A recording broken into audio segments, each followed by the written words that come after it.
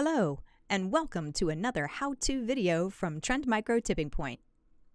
Today I'd like to cover a very special set of reconnaissance filters found within our digital vaccine package.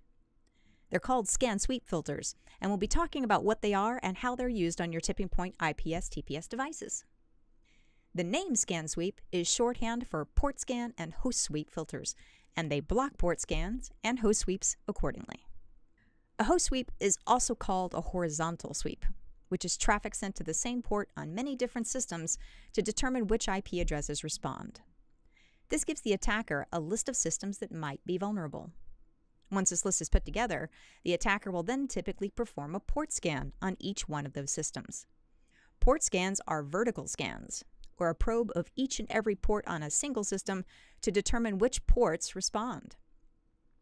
The information returned from that port not only includes connectivity, but could potentially include things like what operating system is running and what the version of that operating system is, which allows the attacker to craft a specific kind of exploit for that system. Now, traffic like this can obviously be malicious, but it can also be perfectly legitimate. DNS, email, and proxy servers, for example, can send out traffic on the same port to multiple IPs, which could be misinterpreted as a host scan, so it's not a good idea to block all traffic that meets these filters' criteria. Any filter against a true scan or sweep attack needs to be a bit more discerning than that. So we've taken the extra step of designing them to be algorithmic rather than linear. Well, what does that mean? What it means is the filter first tracks the number of port scan and host sweep attempts from a single source IP address, and only takes action once that number reaches a threshold that your network team deems to be hostile. Once the threshold is broken, the filter applies a quarantine to the entire offending host rather than any single stream of traffic. This prevents that IP from continuing its malicious scans for a preset amount of time. It goes without saying then that you should consider putting in exceptions to these filters for things like DNS servers, mail servers, and proxies, just in case. Accidentally putting infrastructure like that into quarantine would set you up for a pretty bad day. If you're not sure what devices you have in your infrastructure that might be mistakenly quarantined, we recommend you use a permit plus notify action set during testing to identify those critical systems, and then put in an exception. I'll walk you through how to do all these things in our demo, which will be running on an SMS and 8400TX, both running 5.4 code. To get started, let's have a look at the filters themselves. From your SMS client, click the Profiles button along the top, then expand the Profiles section on the left-hand pane. Do the same for inspection profiles, then pick the profile you want to edit. We'll be using the default profile for this demonstration, but best practice is not to change that one in case you need it later. Expand the profile and click on Search. From here, we'll go to the filter category listing and click the reconnaissance box, then hit search again. We're looking for filters starting at the number 7000, which is TCP port scan. Beneath it, you'll see several others that cover TCP, UDP, and ICMP port scans and host sweeps, ending with filter 7016, ICMP v6 host sweep. The options on all of these filters are the same, so we'll just double-click on filter 7000 to give you a glimpse at the configuration screen. First thing I'd like to highlight is that you can click on the words Filter Details on the left-hand side of this window to see a detailed filter description. This is useful, as sometimes people can get scan sweep filters confused with one another. Going back to the settings screen, you may choose to enable the filter by clicking the Use Filter Specific Settings radio button, then choosing a corresponding action set. For these particular filters, the block action is actually a quarantine by design.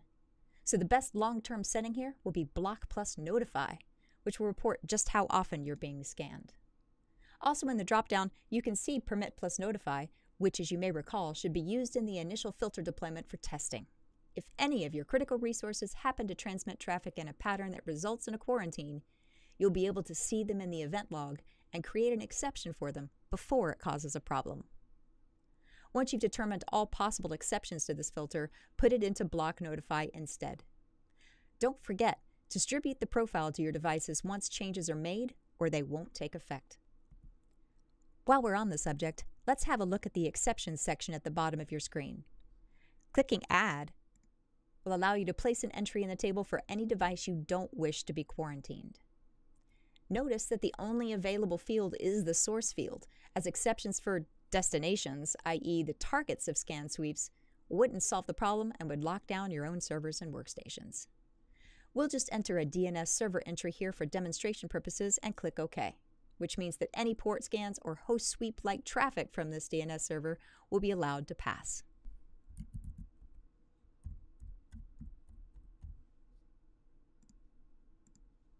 Last but not least is the Trigger Criteria section. The first field determines how many times a host or port is allowed to be touched from a single host before you think it's no longer friendly communication. The second field sets a sliding window for that threshold. So the default settings on this filter are essentially saying if an IP address scans over 100 ports within 5 minutes, quarantine it. These settings can be changed to suit whatever scenario you may have in your environment. The next question you might have then is how long will that IP address be quarantined? The answer is it will be quarantined according to the settings you have in place on your device, with a default of 10 minutes. Let's have a look at that setting and how to change it. We'll hit Cancel here and click on the Devices tab up top. Right-click on the device of your choice and choose Edit, then Device Configuration. When the menu pops up, you'll choose TSE Settings, which stands for Threat Suppression Engine. Here you can see a setting for quarantine with the default setting shown. You can change how long quarantines last here, but notice you can also uncheck the Automatically Release Addresses After Specified Timeout box. If you do, it means that once an address is quarantined, it stays quarantined until manually released. Use this option with caution.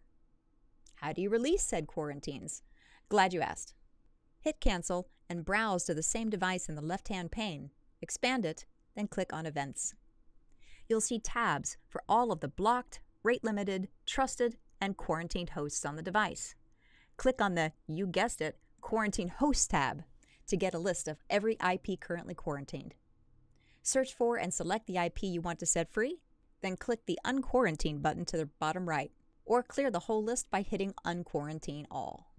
And that's pretty much it as far as configuration goes. You can see the events logged by these filters by going to the Events tab at the top of the screen, expanding Inspection Events, and then choosing Quarantine Events. Filter for the time frame you're looking for, and they'll appear. So, a couple things to know about how these events will appear in your event viewer. On legacy platforms like our N and NX class devices, we don't have the capability of reporting the destination address that's being attacked, and that field is populated with 0.0.0.0. Our latest line of TPS and TX devices now include that information, as you can see in the screenshot below. Universal among all our devices, however, is the fact that we don't list the port on port scans. A single port scan, say with a threshold of 100, could very well scan 100 completely different port numbers, and reporting them all would make the event viewer messy and difficult to read. So since the number of attacks and the IP address of the source and victim are the really important information here, the port field will simply display a 0. Notice in the screenshot that the events for this host sweep are being displayed under inspection events rather than quarantined events. This is because there's no quarantine being applied. The action is permit plus notify. Also because of this permit, you'll see multiple sequential events that appear identical because over 1,000 sweeps have been sent, each 100 of which are being reported.